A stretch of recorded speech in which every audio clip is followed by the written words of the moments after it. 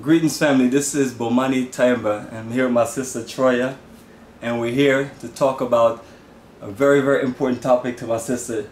Do black men have too many options? Right? Alright, so family, and before we get into it, as you can see, I'm rocking one of the new Black Star soccer jersey, Ghana. And talking about Ghana family, we'll see you in Ghana with us November 2018. That's November 16th to the 26th of 2018. Yes family, we still have more space. And if you missed that journey, we have another journey coming up May 22nd to June 4th, 2019. And beyond that, we have November 2019. That's South Africa, Zambia, Zimbabwe, and Botswana.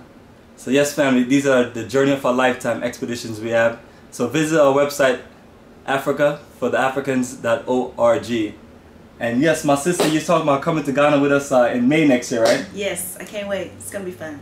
Perfect. And you said black men. Do black men in America have too many options, or black men in general? Black men in general, but black men in America. All right, perfect. And then and that's based on your world living in America. Well, we're going to be taking you to the land of the warriors. Yeah? I can't wait. I saw those pictures you showed me on your camera. Yeah. She liked them. Strong warriors. That's right. Fine black men. And I always tell my brothers, in Ghana, we're gonna do our best to connect you with some wonderful sisters. So brothers, our sister will be there checking you out, giving you a shout, and just bring your A game. All right, now let's get into it. Now, black men have too many options, or do black men have too many options? Now, how did that come about, and why you do that, man? Let's have a nice little toast. Okay. To the toast to the ancestors. Right. Toast and salute to the ancestors, to all the real black men. Marcus Garvey that came and did it first. Absolutely, family. Absolutely.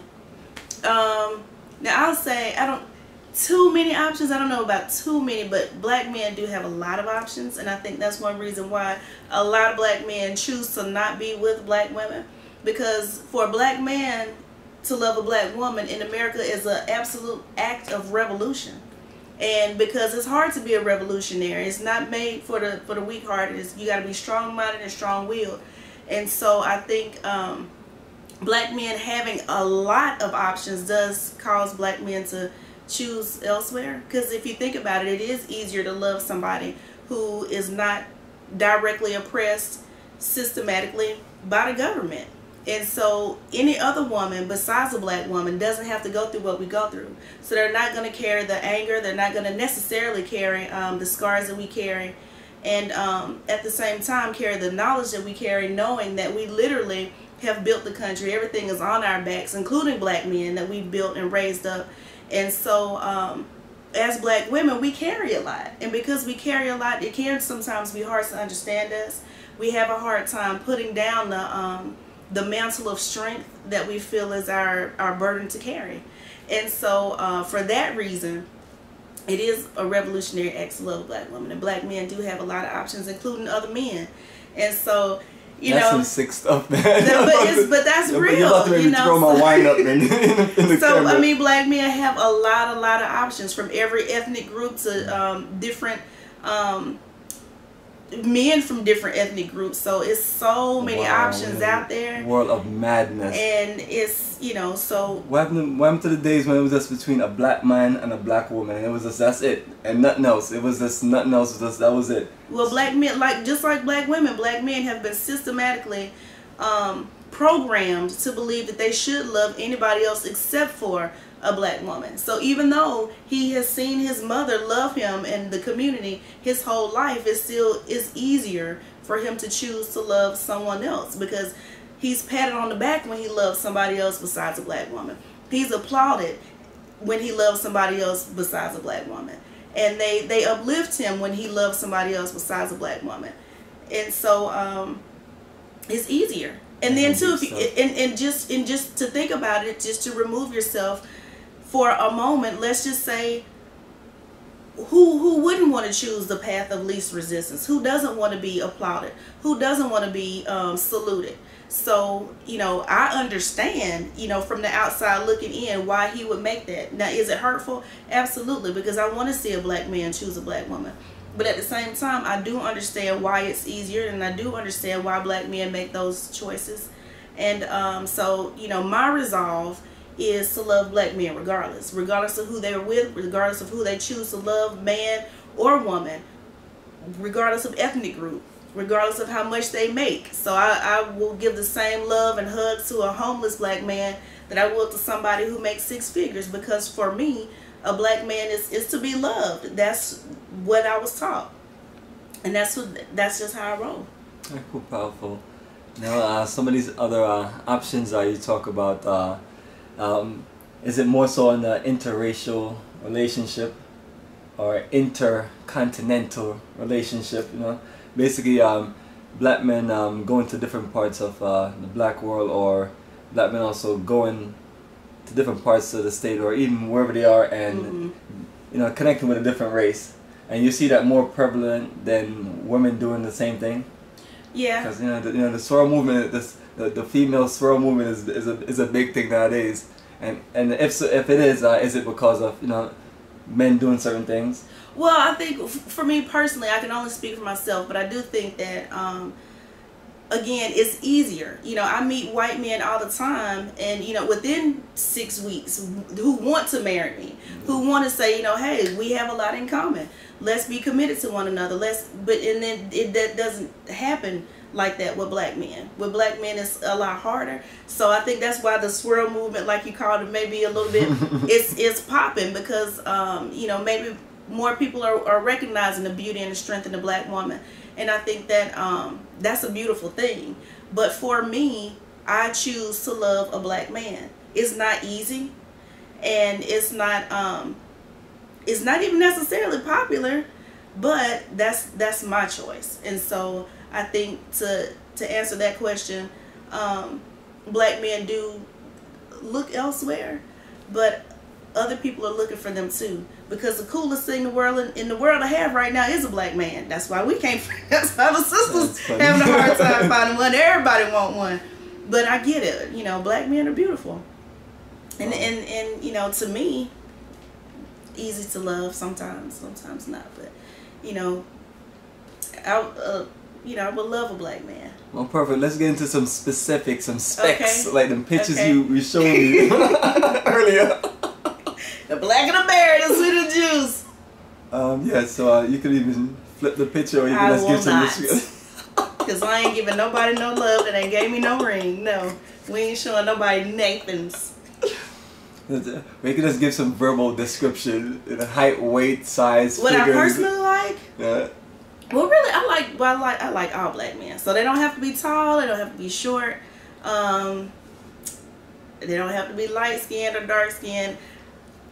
I usually will end up with a dark skinned man. I think it's because my dad is a dark skinned man.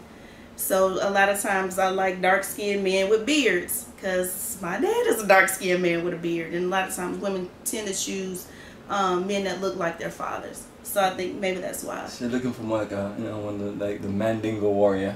Maybe so, yeah. I like a Mandingo. Now I like them skinny too. I've dated skinny men. I've dated tall men, short men, really, really big men. I like the ones that like me back. That's what's up. Like the ones that like you, right? That's a good place to start. And so the fellas is like, they want you to drop that email address so they can send you their resume and application. Sure, send me your resume and your application. It's latroya.bishop, latroya.bishop, bishop @gmail.com. So you respond to me, I'll respond back. That's what's up. You're bold. You gave out your information. Yeah, I'm not scared. That's what's up. This video will not be edited. Black men are to be loved and not feared. I'm not scared of a black man. That is what's up. Yeah, and that's it's unfortunate that you live in some place like this crazy outer limits of ATL. You know? Yeah. Yeah. So But I will say, I did meet a lot of good black men on a particular dating website. I won't say which one because they ain't paying me to advertise for them. But I really meet a lot of good men. And they're more so on the player side, or they just playing the field. Right. Well, I think it goes back to your first question. They really do have a lot of options. So they're trying to figure out, what do they want? Do they want to be a revolutionary and be with a black woman, or do they want to be with other, or I call them a not? That's anybody that's not black. So, do they want a knot or do they want a black woman? Wow. Wow. Yeah. Wow. It's a lot to think about, but that's how it goes. Oh, it's unbelievable. Yeah, it's just talking about the city. It's a strange city. I just remember trying to talk to this one lady, and then her girlfriend walked up on me. It's kind of weird stuff you got going on nowadays. Oh, wow. So I made peace and walk away. The worst thing is get beat down by beat down by a chick. A female butch. Don't be trying to holler at somebody's girlfriend. You gotta be respectful. You gotta respect it. Wow, but yeah, family. So it's the world we live in now is just the normality is just crazy. It's like anything goes, and people like ourselves that are cultured people, like I can't take this. That's why we're working our hardest to get things going in Africa, where where anything goes is not the normality. So yeah. I think you should love who you want to love and be nice to folks. Don't be mean. How about don't ask, don't tell, and keep you sitting in the closet and don't invade other people's life with your drama. Don't be and that may be a lot to ask for certain people, but yo. And you be loving. Hey, when I was in the Navy, it was Clinton who was the president. He said, don't ask, don't tell it, So you want people to be in the closet and just be crazy? You want people, That's a good question. No. That's a good question. People have to be, because be who you are. I want people to be safe, and a lot of times people doing that is causing themselves drama. You know what I'm saying? So sometimes I don't know. I don't live that life. I love all my beautiful sisters. With a passion all day, every day, and we keep it strong. But yeah, for those who have confused lifestyle, that's I guess they do what they need to do. I just try to tell folks, when they come around people like myself, I'm doing business, I don't need to know what you're doing. Just focus on what we're focusing on. When it's business, once you come out, then I'm like, then that becomes a problem, because then people are like, I don't want certain people around my children, I don't want certain people around family members, and that's how people like myself are. Everyone that rolls with me and my family with me, it's 100% nation building till we die. Black man, woman, and child. The Trinity. You know what I'm saying? Let me show them the Trinity. You know what I mean? Bam, there you go. Black man, woman, and child. There you go. That's it. But I also think you have to love your own self. And love who you love. Absolutely. And like I said, those other things after what we just saw about, they can just like, But one thing I love about the African continent, they ain't playing around. Obama tried to come through with some kind of madness, and they like, shut them down, my youth. Shut them down. What do you mean? Try to come through with with pushing his agenda. He will always be known as the trans president. Well, all the laws and things are passed with these people. Okay. So you get a nickname and stuff like that. But during the time of in Africa, there's enough respect to the presidents, which are just like hardcore men, because they grow up and ask to become nation building. So it's only man, woman, and child, and about building family.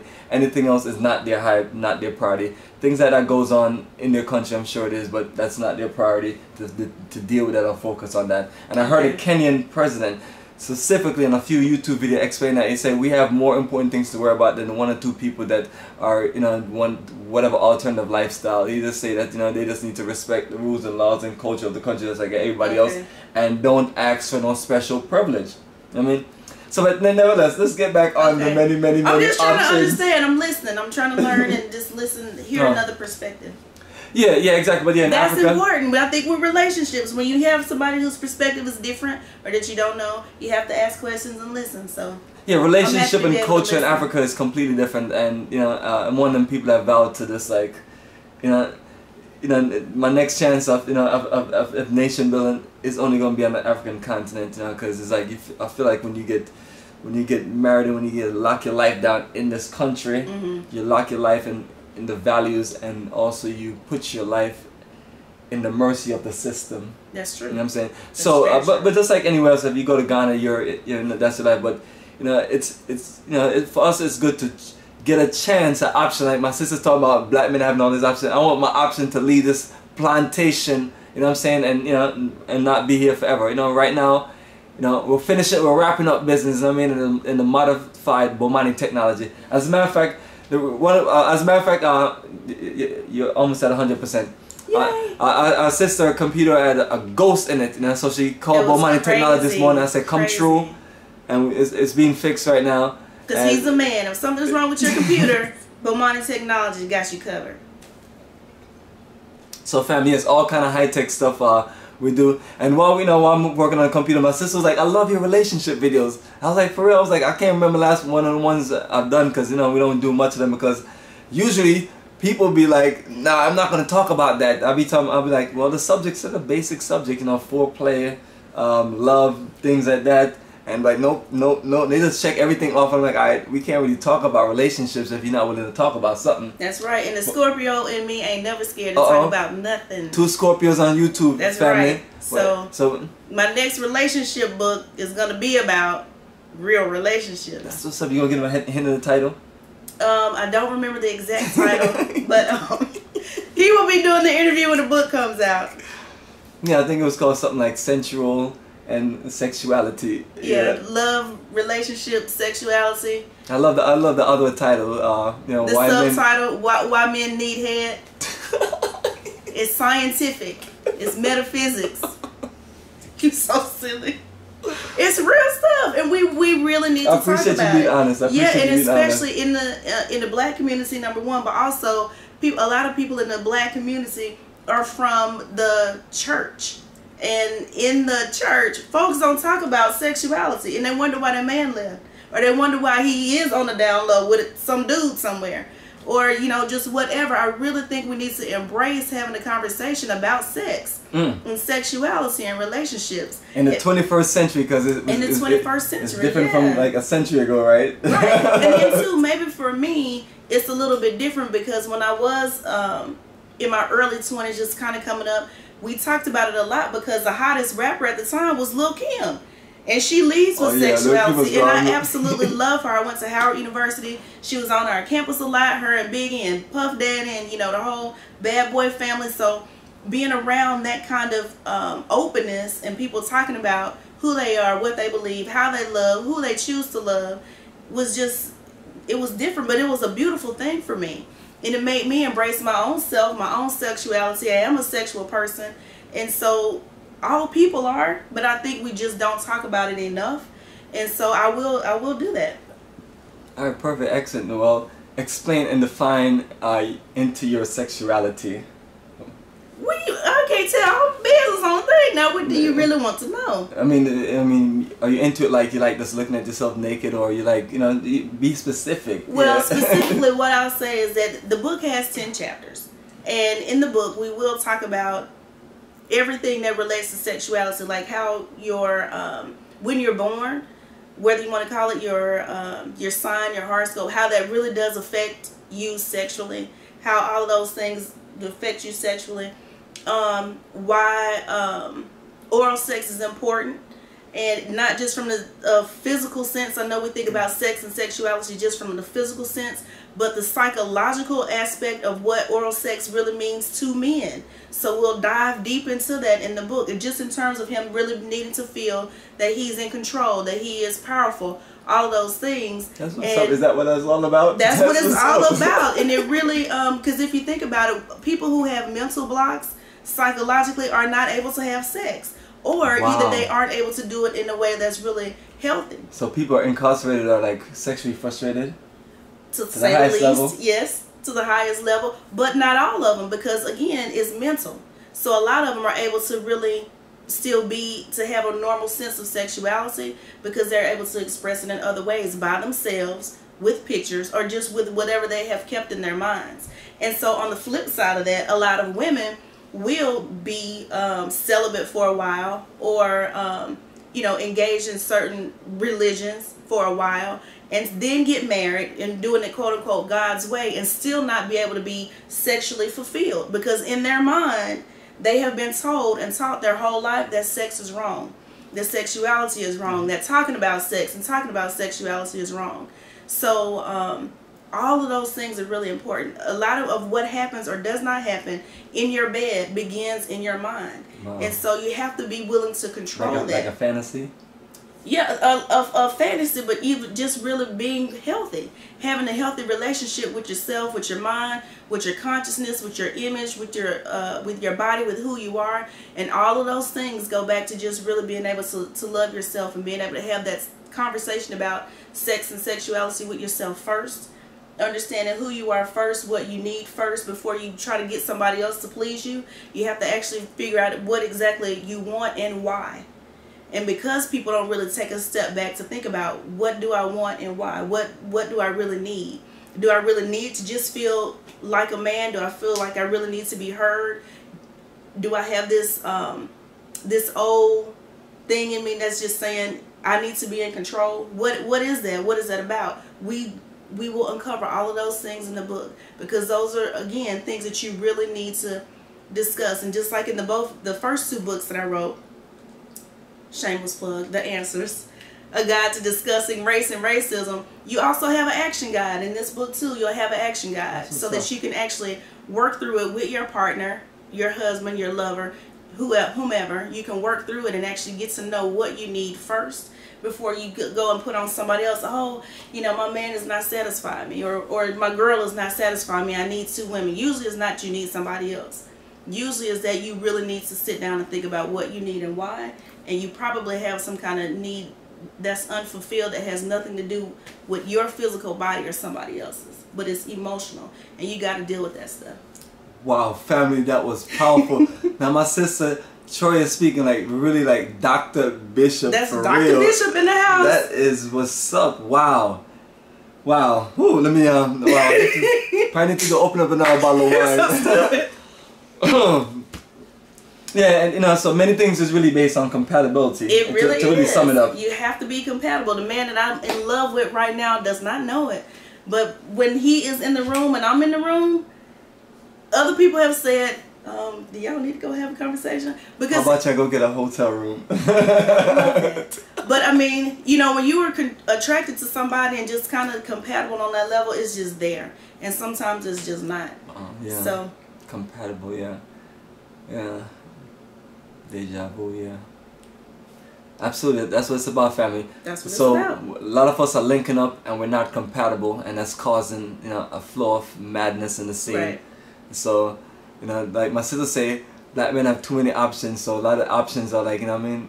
I guess you see brothers see different targets, and they're not compatible, but they're just a target to penetrate, handle, to devour, to conquer. And let me say too, on that same note, I think black men are not taught to choose themselves first. They think that they need to choose somebody else, so that something outside of themselves is what's going to satisfy them. But that's not true, because if you are a black man, you're a God anyway first. If you believe in God the Father and you're the son, then just like a duck have a baby duck, or a cow have a baby cow, a God has to have a God, period. So you're a God anyway. That what you need is already inside of you. It's not between somebody else's legs, male or female, or whatever. So you really got to start with that. Choose yourself first. Choose love first. And of course, because I'm a black woman that want a black man, I think you should choose revolution first. Choose a black woman. That's what's up. You know, that's what it's about. Black love, black nation building. That's it. But if you don't, I still got love for you too. See, my sister Troy is a little nicer than me. she's like I believe she's like love and respect. She's like the nicer half of the revolution. I'm like on the dark side. Yes, I'm on the nice side. I love people regardless of who they choose to love. I think that's the only way. That's awesome. That's awesome. Wow. Woo. I was trying to figure out what we were gonna really talk about, but that was it. So you will have me back to talk about my other book when it comes out. Perfect. So where do you have all these other books, the pre ones that are they somewhere floating around in cyberspace, or it's floating around in my brain, or they're just in your closet? No, I'm almost done with the one on relationships, and I was supposed to put it out this past February, but I was working with somebody else who was going to co-author it, and they just kind of got scared, so I'm doing it by myself. And I'll put it out. It's going to be coming out the second week of October. Wow, were you too much woman for them or something like that? No? Kind of. He just was intimidated.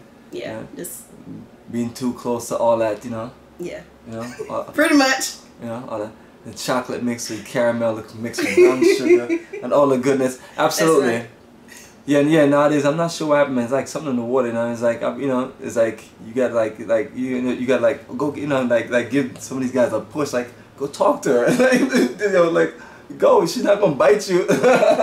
Yeah, I don't know what it is. I don't think I'm intimidating. Like you said, I think I'm nice. I'm friendly. Yeah. Maybe thought you was gonna like rip his clothes off and just like and turn him straight or something. That's awful. No, he know I don't. The guy, he know that I don't want him. I don't know. He just backed out. Oh wow, that's that's amazing. Well, I definitely appreciate you sharing your consciousness and all your wonderful energy right here on Revolutionary Cam here at Bomani Technology Studios. As you know, we're in the upgrade phase and working on some new project so we can get this cash flow to build enterprises in Africa. That's right. And wow, you dropped some. Wow, I'm trying to see where we go from there. If you want to give out some more email address for the resumes and applications to be sent in. Well, again, my name is Troya Bishop. My email is latroya, latroya.bishop@gmail.com. You can send me whatever you like to send. I'm also at Obed Troya on Facebook and on Instagram. And I'm on Bomani's page, so you can find me on his page if you're his friend already. That's just what's up, search my name. All over Instagram and all them places, marketing yourself.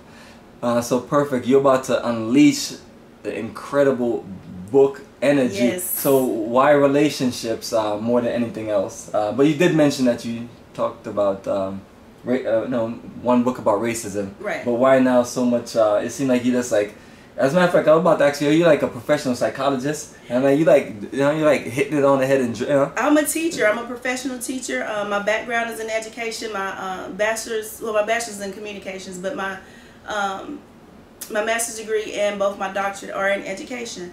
And I really believe in nation building. And I believe that if we are really going to build ourselves as black people, we really have to start with the family, and the man and the woman are the base of the family, you know, in the pyramid. And we really have to look at how we relate to one another and how we listen to one another, how we receive the information, you know, what is really listening.